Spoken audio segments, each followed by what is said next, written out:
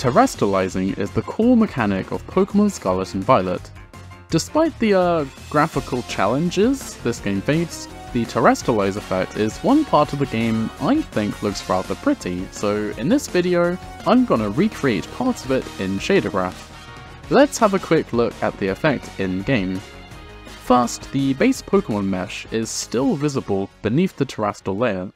Second, I can see lots of emissive light bleeding around the edge, which we can cover with a Fresnel effect node. And finally, there appears to be this sort of triangulation effect, and light reflects off the triangles differently to how it reflects off the base mesh. That gives me plenty to work with. And obviously, I originally chose Mimikyu to test my effect on, but even better, I'll use this Goose mesh, because there's still no goddamn Goose Pokemon, and this is the closest I'll get until Gen 10 ends up being based on Canada. Also, it's been my Discord profile picture for the full year I've been procrastinating from making this video. Let's create a new lit graph by right-clicking in the project view and choosing Create Shader Graph, URP Lit Shader Graph, and name it Terastallize or something similar. I'll open up the graph and I'll start by adding a few basic properties. First, I'll add a texture 2D property called base texture and a color property called base color. Then wire up the base texture to a sample texture 2D node, multiply it by the base color property, and connect the result to the graph's base color output. You'll see something like this on almost every graph I make. I will also add two float properties called metallic and smoothness, and connect them to the corresponding metallic and smoothness graph outputs. That's pretty much it for the base Pokémon mesh. Next, let's deal with the Fresnel effect, and for this I'll add two properties. One is a float called Fresnel Power, and the other is a color called Fresnel Color. For the latter, make sure you go into the Node Properties window and change the mode to HDR, because I want it to use fancy high-intensity colors. On the graph, all I need to do is add a Fresnel effect node, a very handy node which comes with shader graph, and connect the Fresnel Power property to its power input. Essentially, the higher the power, the less thick the glow on the edge of the object becomes. I'll multiply the result by the Fresnel Color property, and that's all we need to do for now.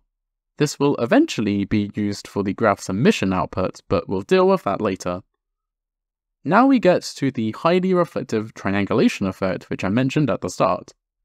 The first step in achieving this involves making sure the mesh uses flat faces.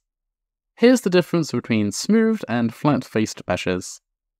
A tedious solution would involve going into every mesh and disabling the smoothing, but we can deal with this in the shader directly.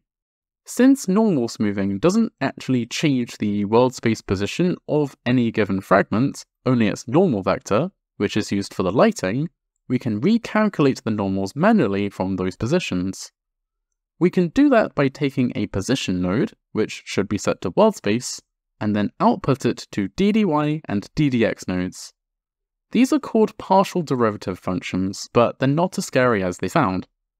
Your GPU typically processes multiple pixels at once, in blocks of 2x2, processing shader instructions basically in lockstep. DDX gets you the difference between the current pixel and the adjacent pixel to the left or right within that 2x2 block of whatever you input into the node. So if I input the world position, I'll get a tiny vector that points along the surface of the face. The DDY node does similar, but with the pixel above or below the current one. And that gets us a second tiny vector that points along the face, but perpendicular to the first one. And if you paid attention in your geometry classes, you'll know that you can take the cross product of the two, and it'll give us a third vector as output which is perpendicular to the surface of the face. In other words, it's the normal vector. Just make sure you get the order of the DDY and DDX right. DDY should be the first input to the cross product node. Then let's normalize the result and output it to the graph's normal graph output. And now this shader will turn a smooth shaded object into a flat shaded one. So we don't have to faff around with the mesh import settings, and we don't interfere with the behavior of other shaders which might work best on smooth shaded objects. Now let's deal with the light reflections on those triangles. There are lots of ways we could go about creating this, and I'm going to talk about two approaches. The first is something we unfortunately can't do in ShaderGraph. See, in code-based shaders, the fragment shader can access something called the primitive ID through a semantic called sv_primitive ID, which is a fancy way of saying we can access a unique ID for each triangle. I could then use those IDs as a seed value for a random number generator and assign a random color or vector to each triangle, something like this. ShaderGraph has nodes like vertex ID, which is similar but obviously for vertices, and instance ID, which is a unique identifier for each mesh when you're using instancing, but for some reason there's no primitive ID or triangle ID node. Consider this my official plea for the ShaderGraph team to add a primitive ID node ASAP, because it would be so helpful for effects like these. Instead, we're going to create a texture which effectively maps a random value to each triangle. You can do this manually by just exporting the UV layout from whatever modeling software you use, and then painting the texture, but I built a little plugin to automatically do this for me.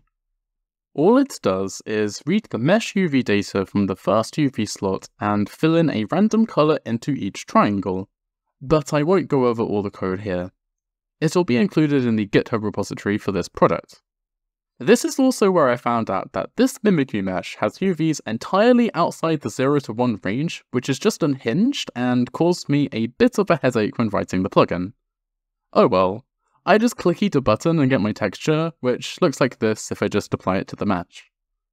One issue with the texture approach is that you have to bump the resolution quite high to avoid pixelation artifacts, and I also found that I had to turn off mip maps, change from bilinear to point filtering, and turn off compression, because if any of those things were on, then the edges of the triangles look pretty bad.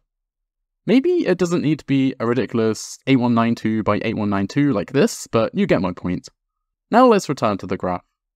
I'll start by adding a texture 2D property called Terastall Triangles, which is going to be the texture generated by the plugin I just showed you. Let's drag it onto the graph and sample it. Now, what I want to do is generate a random vector for each triangle. By using the color as a seed value, every pixel on the same triangle will get the same vector.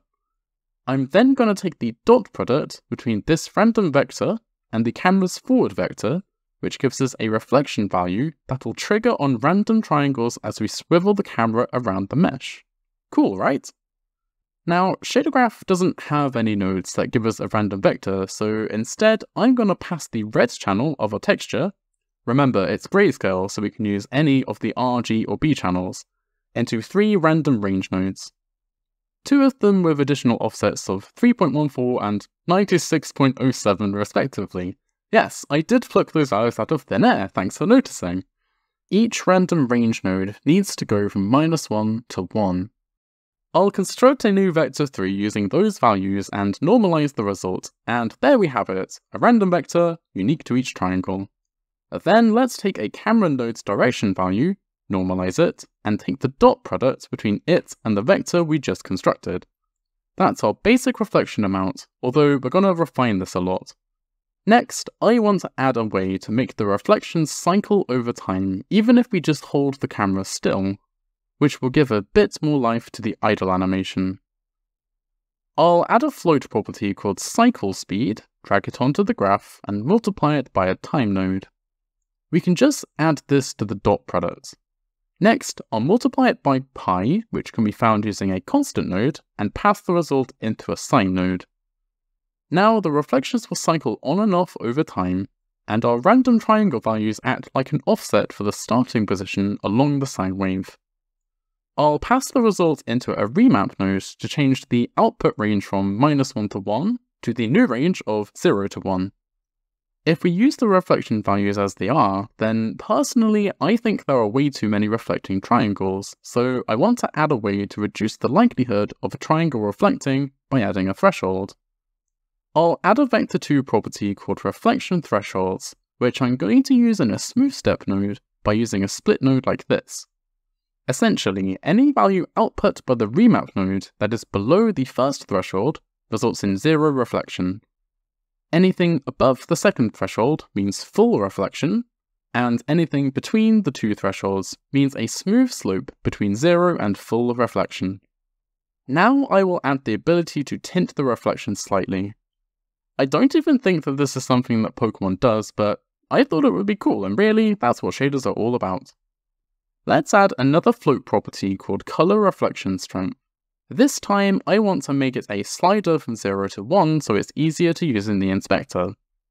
I am going to create a color in the HSV color space, that's hue, saturation, and value, where we have a random hue, but full saturation and value.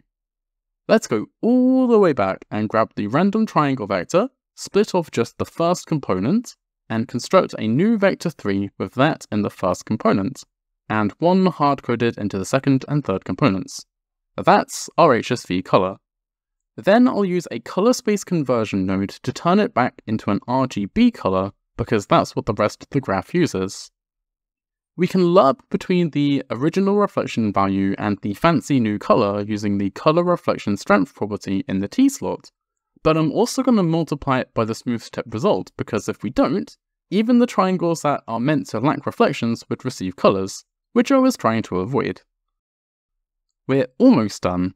Next, I want to add a global control for the overall strength of the reflection portion of the shader, so I'll add a float called reflection strength. I made this a slider, but between 0 and 10, in case I want to force very bright reflections. Let's multiply this with the result of that last lerp we added, and then finally add the Fresnel results from way back earlier in the tutorial. Now we can pass that into the graph emission output. And we can see the effect in action on our mesh. Feel free to tweak the properties to get the right mix of reflections and colours you want, and now finally, I can terastallize my geese.